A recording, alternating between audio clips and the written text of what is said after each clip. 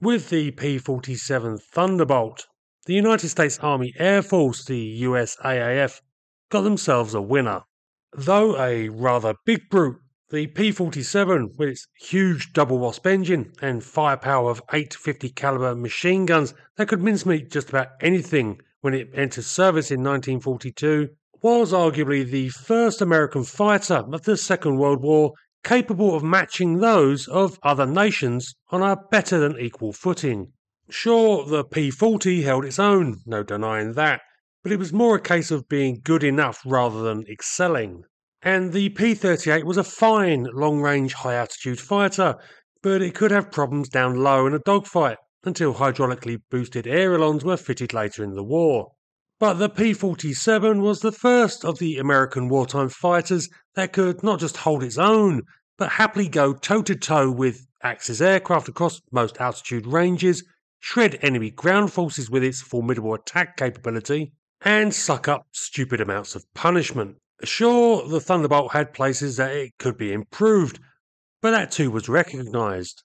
If the big juggernaut, or Jug as it was affectionately nicknamed, was to retain its edge, it needed its performance to continue to improve as the fighters of enemy countries also got better. I talked in my previous video on the XP-47J about how the USAAF was keen to see what could be wrung out of the Thunderbolt airframe by fitting a liquid-cooled engine. But even before this effort, an attempt was made to see what could be done by making modifications to the existing power plant and lightening the airframe. In fact, this was proposed in November 1942, the very same month the baseline P-47 entered service, when Republic suggested to the USAAF that they build a lightened experimental P-47. Obviously, everyone was rather busy at the time, what with the whole getting involved in World War II, but the Air Force signed a contract the following June for the construction of 2 prototypes, with the aircraft receiving the designation of XP-47J. The most notable difference between the XP-47J and the standard Jug was the alterations to the engine mount and nose. The engine was changed out for a Pratt & Whitney R2800 57C radial engine that had a standard rated output of 2,100 horsepower, but in war emergency setting could produce 2,800 horsepower. But in contrast to the original P-47 with its radial engine cooled by direct airflow, the P-47J had a tight cowling fitted to enclose the engine, and cooling was achieved by an intake fan and a new chin scoop. Inlets were also fitted to provide air for the turbo supercharger, and the exhaust system altered so that it vented out of ventral ports that would provide the aircraft with additional thrust. Because the aim was to see what could be achieved with the P-47, other measures were taken to improve the aircraft's performance. Armament was reduced to 6 Browning machine guns in the wings, and ammunition cut down to 267 rounds per gun. The rear fuel tank and the radio equipment was also removed, and to keep the airframe as aerodynamically clean as possible, the XP-47J had no provision for external ordnance or drop tanks. Initially it was hoped to fit a contra-rotating propeller to the aircraft, but delays with this meant that the idea was shelved, and it was decided to use the second prototype to test this.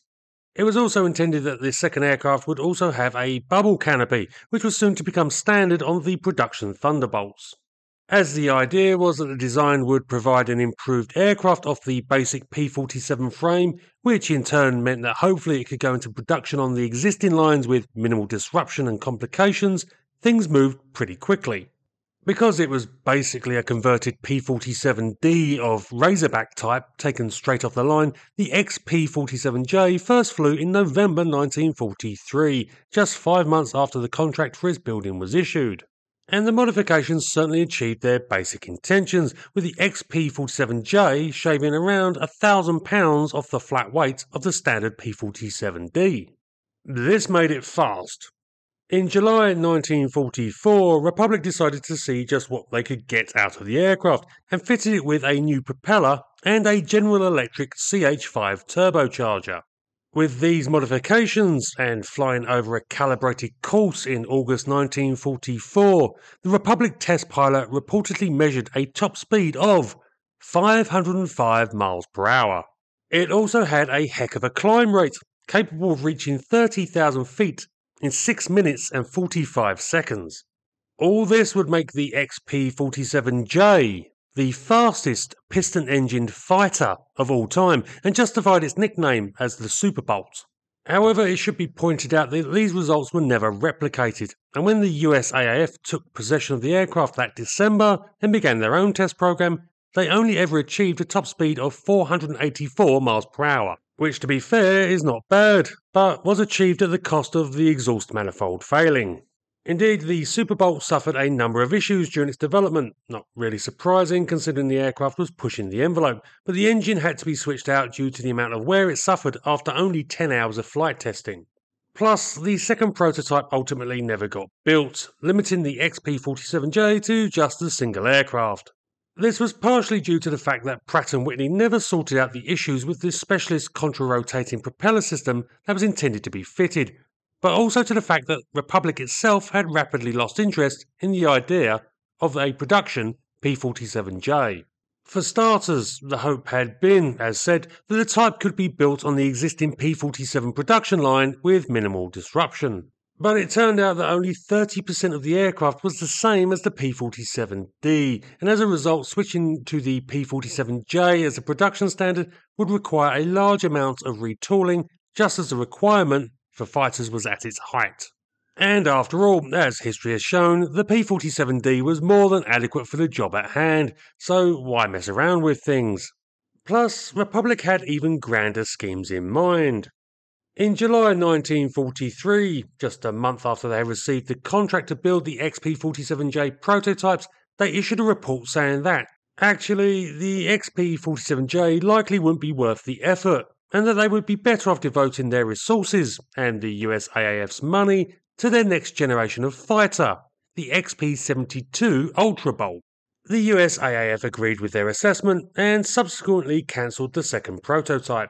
This was probably the right decision, and the Ultrabolt would fly only 3 months after the XP-47J first did, and likely had more development potential. But ironically, the XP-72 also never saw service, as jets were to rapidly spell the end for the piston-engine fighter era. But to return to the Superbolt, it remained essentially a testbed. Though the efforts expended on it certainly don't seem to have been wasted, as they seem to have been running side by side with another effort that Republic was working on, the XP-47M.